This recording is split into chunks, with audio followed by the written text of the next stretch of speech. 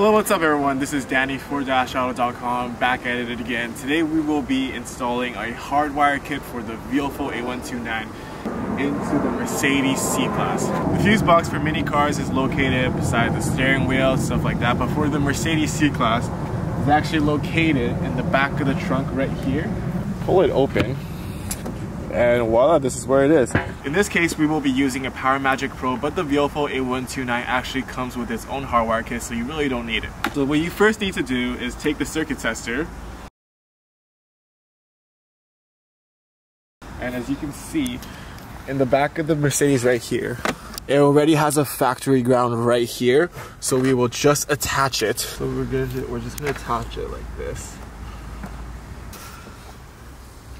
So what we're gonna do now is test for one constant, which is gonna light up even if the car is off, and one accessory, which will only light up when the car is turned on. This is how you test it.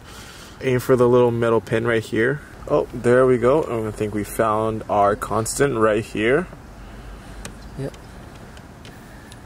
Yeah. So what I'm gonna do now is find a fuse that is not lighting up and ask my assistant behind the camera to go start the car. So if everything works out, it should light up. When the car starts, this should light up. Yep, it's lighting up. Turn it back off. Okay, there we go. And ladies and gentlemen, we have just found the accessory. What we're gonna be doing now is setting up the harness kit to connect to the fuse. As you can see, we're gonna crimp down the connectors right here. If you got this kit on Dashoto.com, there's also gonna be these rubber sleeves that you can slide down to make it easier. So what you do now is with the fuse, there is also a rubber sleeve on this one. What you want to do is connect it like this to the harness kit, and you're going to smoothen it. We'll do the same with the other one. Connect and slide. Look at that. After you're done this part, what you're gonna do is grab these two little blue guys right here. Now we're gonna be sliding this into their slot, the part that is closest to the wire.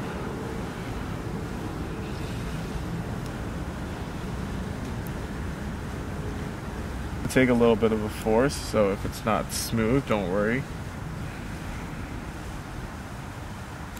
Oh, there. As you can see, first one is done. Now we're gonna do the second one.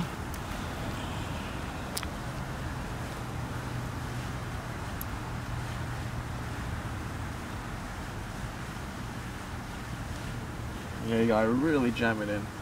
It's not like a USB, or it is, depending on what USB you have. Just be careful of you guys' fingers when you do this. There. Now both of them are in. Now that this part is finished. Remember these guys over here, the fuse? Well, make sure you still remember which one is the constant and which one is the accessory. For us, 20 was the constant, 5 is the accessory. If you guys look at the yellow wire, it says battery plus. That means that this is the constant. So if you remember from earlier, the constant for us is number 20 right here. Yeah, it's 20 right here. So what you do is that you're gonna take out the entire fuse. See this right here? And now what you wanna do is stick it into the bottom. So let's see, it's parallel to the one that we just stuck in. There we go. So it looks like this now. And what you're gonna do now is take this entire kit. You're gonna take the entire kit now and stick it back into the fuse box. Like that. With that one done, we're gonna move on to the second one, the red wire, ACC plus. That is the accessory, obviously. So if you remember, the accessory was right here. I'm gonna take that out. Plug it in.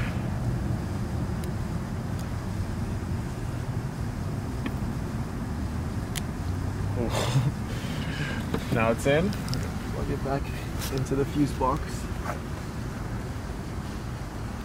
This way. Look at how perfect. Yeah, once you hear that click, that's all that's good. Hey guys, We tried to get the footage earlier, but next part, unfortunately, it was way too dark to get, so I'm gonna have to explain it. I'll put the image over it. So what we're gonna do now is, see the black part of the harness wire now? Well, what you're gonna do now is take this, we did this earlier. We're gonna loosen this bolt right here. You guys can see this bolt right here. We're gonna loosen it, and then we're gonna tie the spade connector behind it. And then after that, we're gonna tighten it back down. Unfortunately for us, the metal connector for the Mercedes is really deep and it's really hard to get the camera in there, so we just showed you another one instead. If you have any questions, leave it down below and we will answer right away. And now we're on to the final step. You're gonna find the Power Magic Pro out of your bag, and you see where the yellow, the red, the black wires connect to, where everything we've worked towards will connect to the Power Magic Pro. And there we go. And now all you need to do is find the cigarette adapter on your dash cam, plug it into here, and you're good to go.